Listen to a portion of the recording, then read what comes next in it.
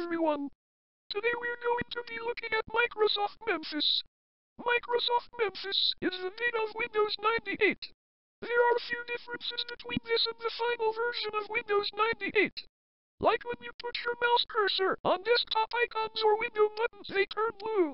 Kind of like in Windows Vista and Windows 7. There's also a button that minimizes all windows on the desktop. This is also like Windows 7.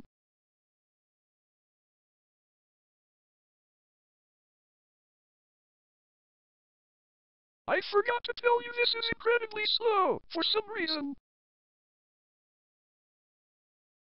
You might have noticed this is a slightly different layout to the final version of Windows 98.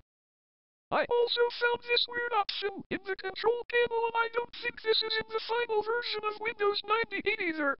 I don't even know what a still image device is. There is now this plus tab in the display options. I'm pretty sure this is in Windows 98, but it's a bit different and it's not called plus. There's also this, which I'm presuming is a prototype of the active desktop. This build of Memphis also has some new desktop backgrounds. This one is my favorite.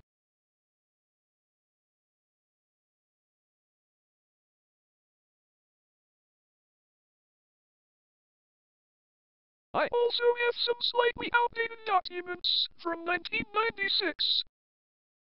Today they are very outdated, but according to the computer it's February 1997, so they're not even a year old yet.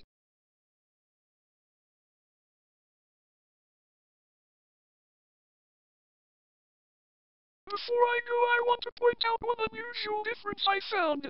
The Start menu says it's a preview release for Internet Explorer 4. Anyway, now I'm going to turn off the computer. Bye.